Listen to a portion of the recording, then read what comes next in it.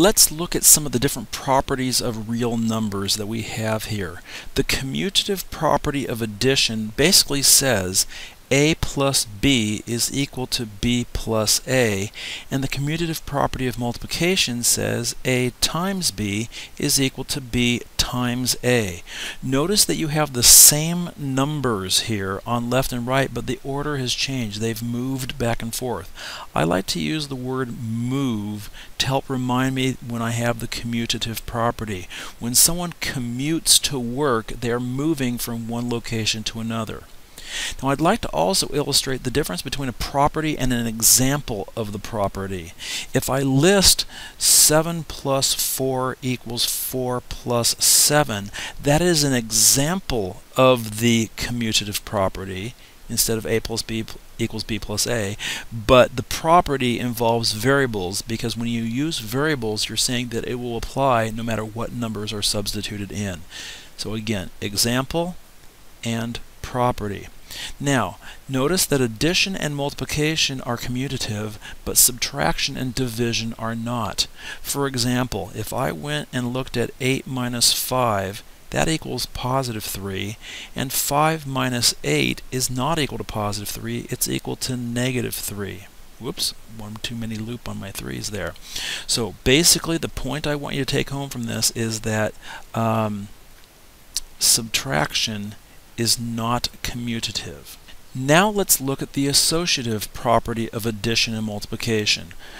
Here we're going to have three numbers. The associative property of addition says a plus b grouped together plus c is equal to a plus b plus c grouped together. Likewise, the associative property of multiplication says a times b multiplied together, then multiplied by c, is the same as a times the product of bc. Now here, when I'm dealing with the word associative, I like to think of the word group. Now, if you want to think about who you associate with, they're your closer friends. Here in the first problem I have A and B are friends, they associate with each other, and C is being left out. Maybe that will help you remember that when there's parentheses here, you've got this associative property. The additive identity basically says a number A plus 0 is equal to A. Your identity is who you are, and if you add 0 to A, you get who you are. You get the A that you started with. I like to think of the word self anytime I have the word identity, adding to retain one's own value, to retain yourself.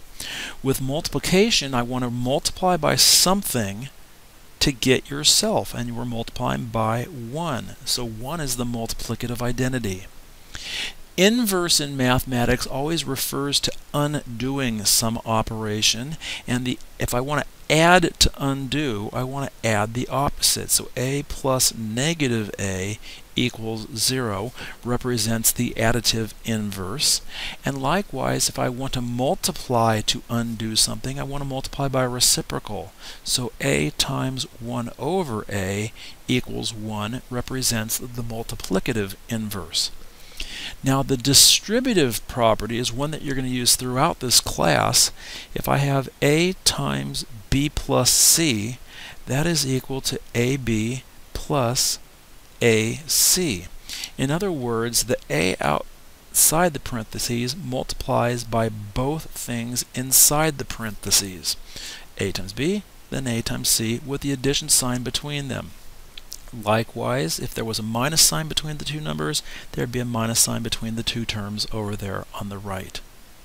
Now, I've got a problem here asking which property is illustrated, and this is a little bit of a tricky problem here because you see parentheses and you want to say, ooh, this is the associative property. But with the associative property, the order stays the same. 5xy, 5, oops, we don't have 5xy on the right. But if you think of this as 5 plus a blob or a grouping equals that same blob or grouping plus 5, you can see that they've moved or changed places. So this actually represents the commutative property of addition.